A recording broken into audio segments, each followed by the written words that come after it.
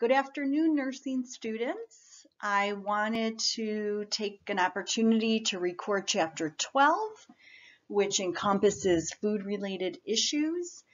We had issues with Zoom this week and not enough storage for recording, so I'd like to record Chapter 12. In summary, we'll look at diet modifications, we'll look at cultural considerations, and then work on non-oral feedings, which encompasses enteral tube feedings and TPN.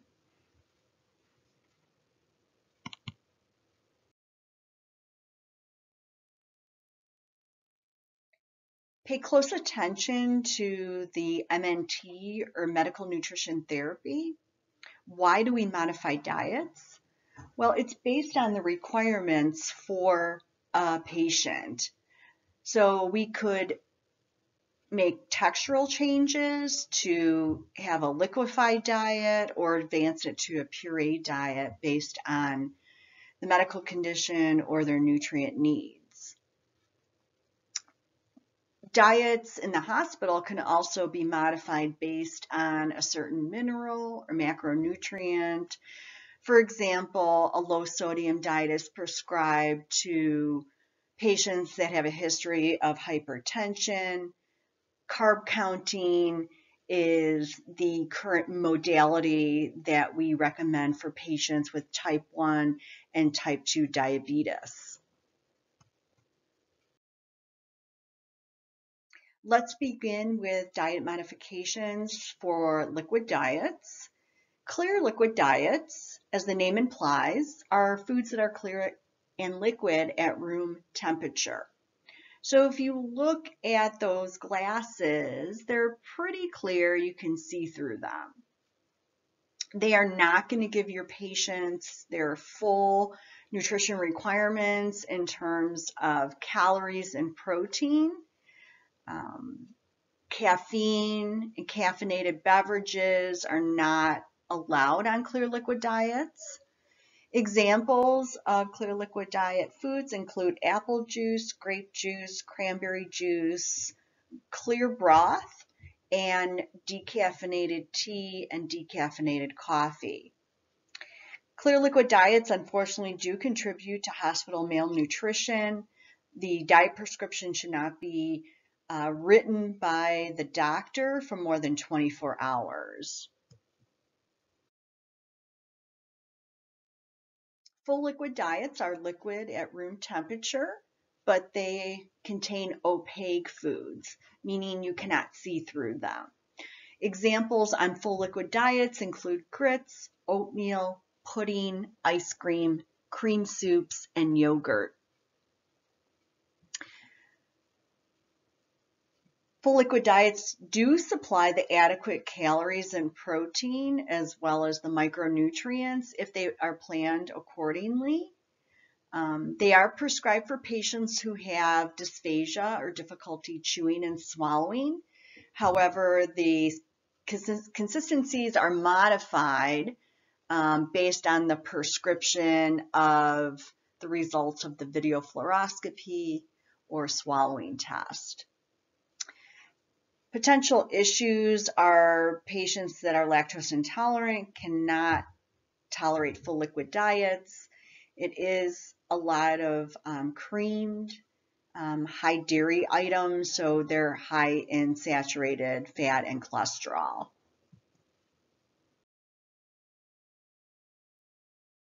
Then we move on to mechanically altered diets. These diets could include any consistency in terms of modifying chopped, ground, mashed, or pureed consistencies. Again, mechanically altered diets are for patients who have difficulty chewing or swallowing. They are a step up from the full liquid diet. And these diets can be given in the interim before a soft or general diet can be tolerated. Whereas the soft diets are whole foods, but they tend to be low in fiber, they have low seasoning, and again, this is the next step up from mechanically altered diets and considered a transition diet. A quick note on common food allergies. These are the top common food allergies that we typically see in a hospital setting. Some patients are allergic to wheat, or they're allergic to the gluten in wheat and white flour products. Some are lactose free. We don't see sugar free too much. There is a high prevalence of nut allergies, especially in the States. Shellfish can be pretty severe, and then egg free. And as we talked about in lecture, those patients that are allergic to eggs cannot get the flu shot because it does contain albumin, which is the protein in eggs.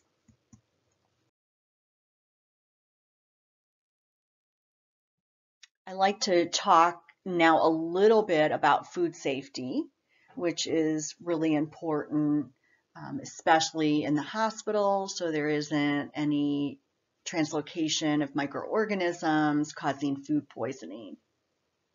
The top 5 bacterial strains involved in food safety include norovirus, Salmonella species, Clostridium perfringens, Campylobacter species, and Staphylococcus aureus.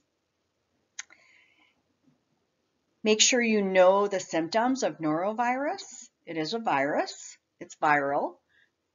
And norovirus is contracted from contaminated fruits and vegetables.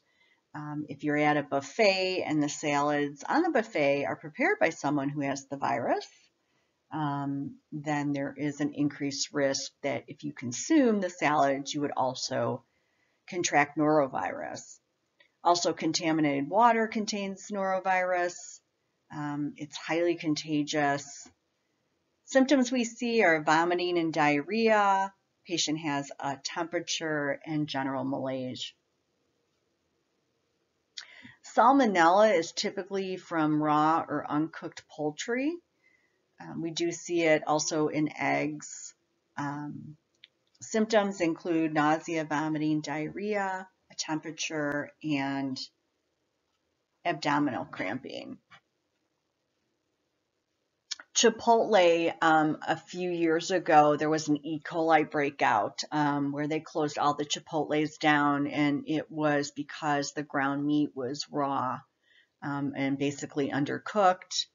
E. coli, typically symptoms that patients experience include abdominal pain and diarrhea.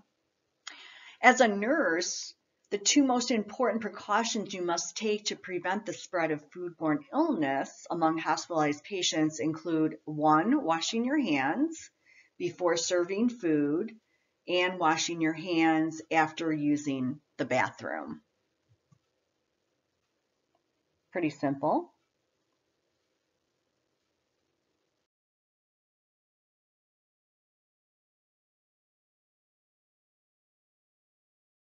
This slide contains just a summary of the cultural preferences and cultural considerations among those patients of different cultures. It's important to accept and embrace cultural diversity, especially when it comes to food choices. It helps to encourage them to eat in terms of oral intake, and also to accept that some of the cultural considerations are based on spiritual beliefs and that are practiced in their culture. So you can find the handout that was discussed in lecture, and this material is ATI exam material.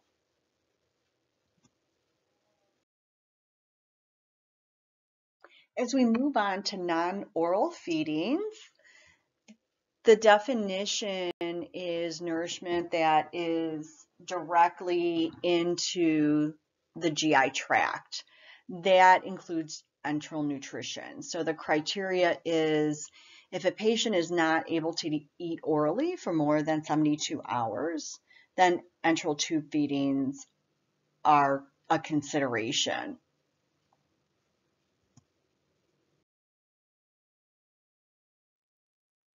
Nurses need to know the criteria when alternative non-oral feedings are required. And the first for enteral tube feedings are indicated when the gut is functioning. So that's the main criteria. Know the indications, including if a patient is at high risk for malnutrition, so 5 days or longer, oral intake is inadequate, and that's based on a 3-day to 5-day calorie count. And you can see normally after 3 days if the oral intake is not providing the calories and protein that the patient needs. Other indications for enteral tube feeding are severe dysphagia, third-degree burns, short bowel syndrome, intestinal fistulas, just like the patient in the engagement exercise that you did this week. I also want to mention that some patients may not be able to consume food orally, but some you'll find are unwilling to consume adequate nutrients, and so enteral tube feedings, that's also a criteria for enteral tube feedings.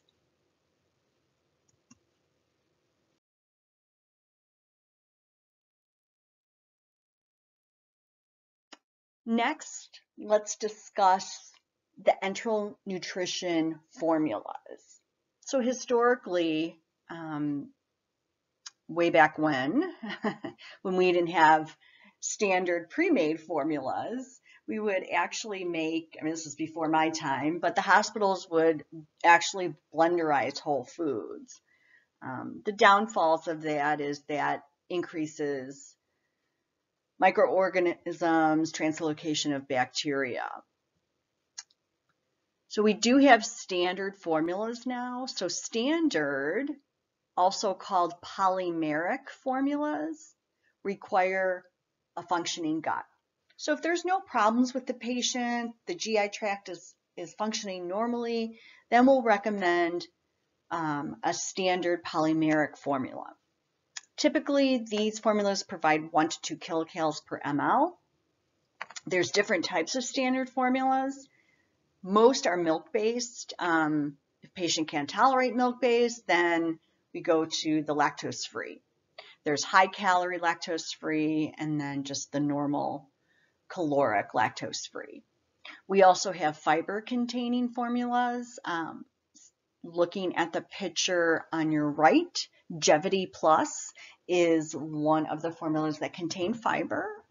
This is the standard formula that I'm familiar with, that we will typically start out with, especially in ICU, because patients tend to have loose stools with enteral tube feeding. So starting them on a fiber-containing formula, if their gut is functioning fine, is an excellent choice. We also have patients who require fluid restriction. So we have hypercaloric formulas. Hypercaloric means that they are high calorie, high protein formulas, and they specifically will provide 1.5 to 2.0 kilocalories per ml. They'll also provide high nitrogen, especially in patients that experience proteinuria, such as acute renal or chronic renal disease.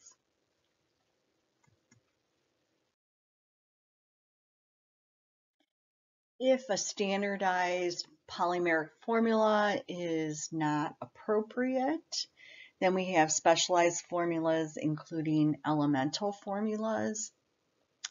Elemental formulas contain pre-digested macronutrients to assist the patient's GI tract in metabolizing nutrition.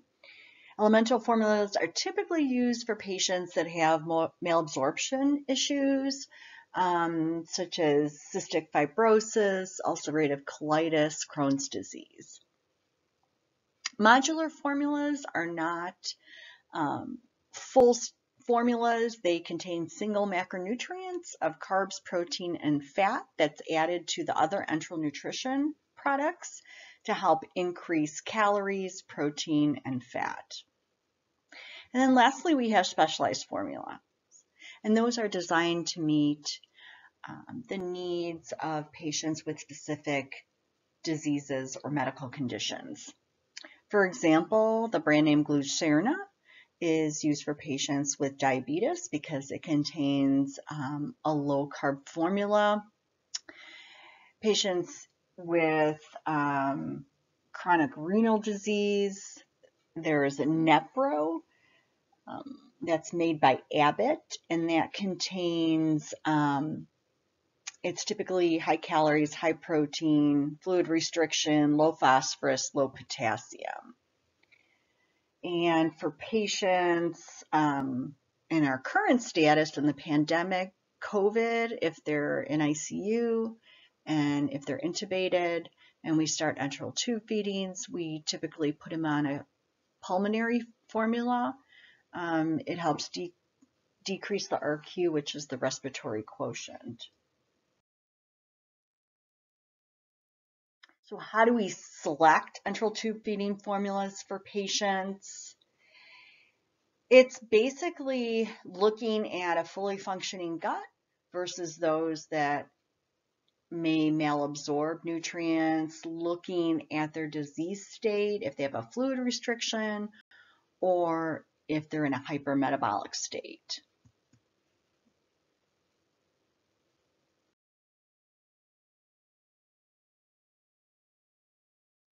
The link on the top of your slide is the Kangaroo Iris YouTube video where you saw the GI surgeon place an NG tube into the patient, and hopefully you found the technology very amazing, and if you would like to watch it again.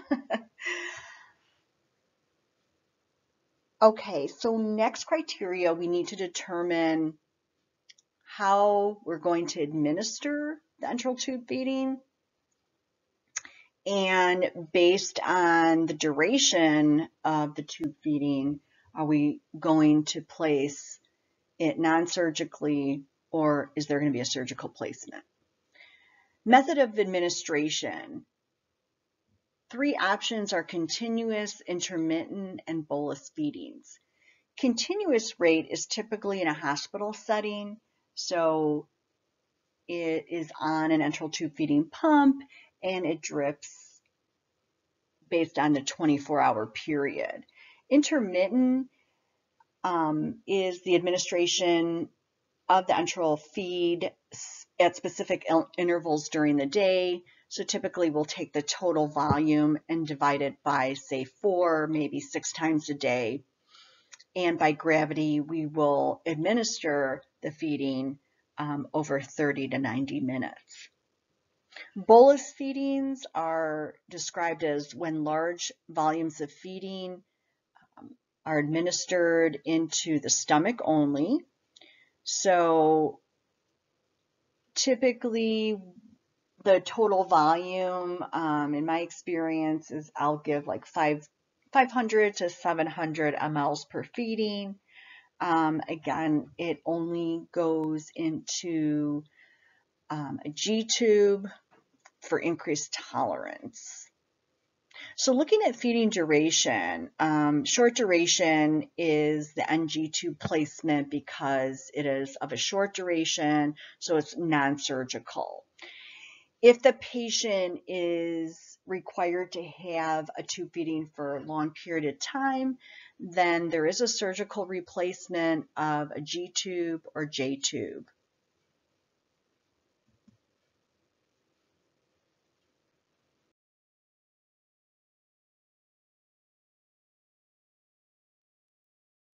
Next, let's look at the different routes for enteral feedings. Most commonly, we see NG tubes, G tubes, and J tubes. I have not seen the ND tubes into the duodenum or the NJ tubes into the jejunum. So NG tube is nasogastric, pass through the nose into the stomach. G tube is the gastrostomy tube, surgical placement into the stomach. also known as a PEG. And J-tube is the jejunostomy tube, again, surgical insertion into the jejunum of the small intestine. Nurses need to know appropriate placement of tubes based upon the patient's medical condition. So for example, if a patient is not alert and is in a comatose, the recommendation is to place a J-tube. J-tube criteria would be indicated for patients who are not alert and do not have an intact gag reflex. That decreases the risk of aspiration. If your patient underwent esophageal resections secondary to cancer, then you always want to feed below the site of the surgery. So you wouldn't want to put an NG tube down for esophageal surgery. The recommendation is to place a G tube.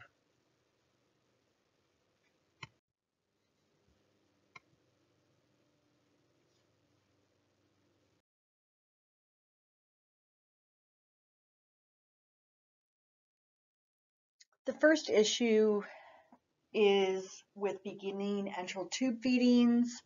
How do you document placement of the tube? The first time, it's important to obtain a chest x-ray to determine placement into the stomach. Subsequent times, we typically will obtain a 60 ml syringe and aspirate the gastric contents, and that confirms that the tube is in the stomach. Protocol first is to increase the rate, then the concentration. Positioning of the patient is super important to prevent aspiration. Patients on enteral tube feedings should be in a semi-Fowler's position with the head of the bed elevated 30 to 45 degrees. Next, I want to review certain adverse side effects that may come with enteral tube feedings. First, of course, GI issues, nausea, vomiting, diarrhea. That's when we decrease the rate and potentially switch to an elemental formula or a high fiber formula. Mechanical complications include displacement of the tube into the lungs, which causes aspiration, or damage to the mucosal lining of the stomach. It gets dislodged in there. We will always measure blood levels of the electrolytes, sodium, potassium, phosphorus, and magnesium. Also weight. We measure weight. If there's rapid weight gain from like 8 to 10 pounds a week, that means the patient is receiving too much fluid, is overhydrated, and we need to decrease the rate. They're not absorbing the enteral tube feeding formula.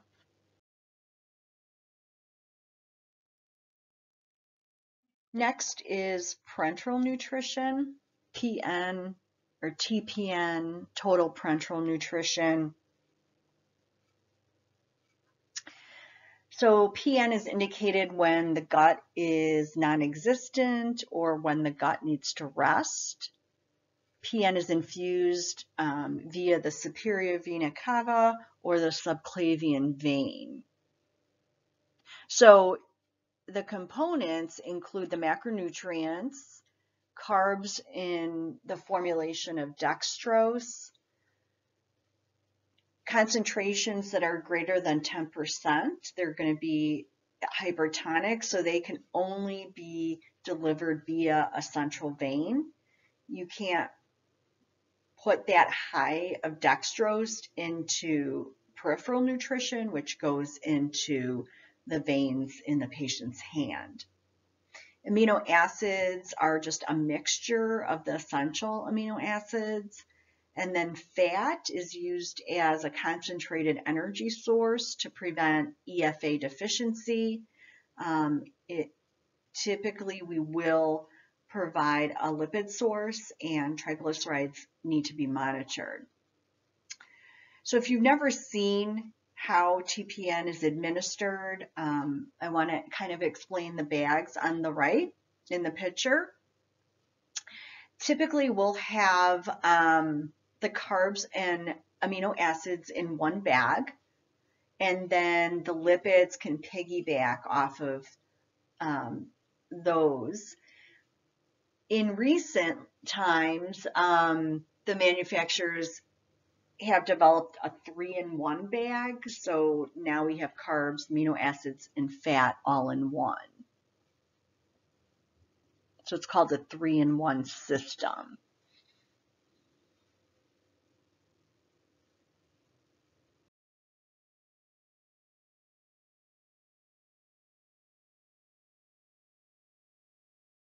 What's also extremely important to measure are electrolytes, vitamins and trace minerals, and especially triglycerides, which I mentioned. Vitamin K is typically not in PN, so it has to be injected IM. So it's important that we measure, we will take blood levels every single day if a patient is on PN.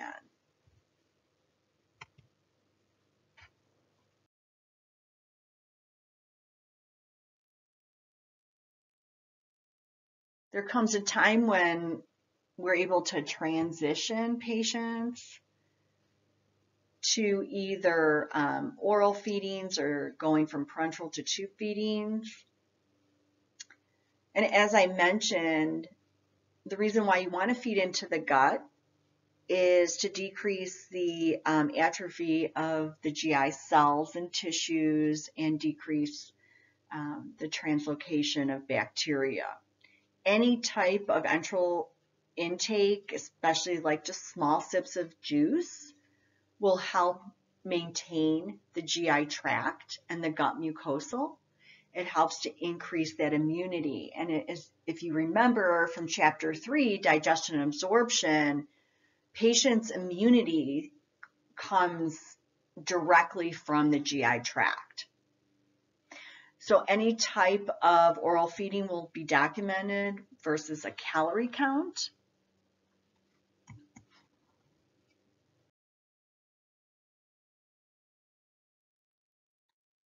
When transitioning from enteral nutrition to oral feedings, it's important to obtain an assessment from the speech pathology regarding the patient's swallowing ability.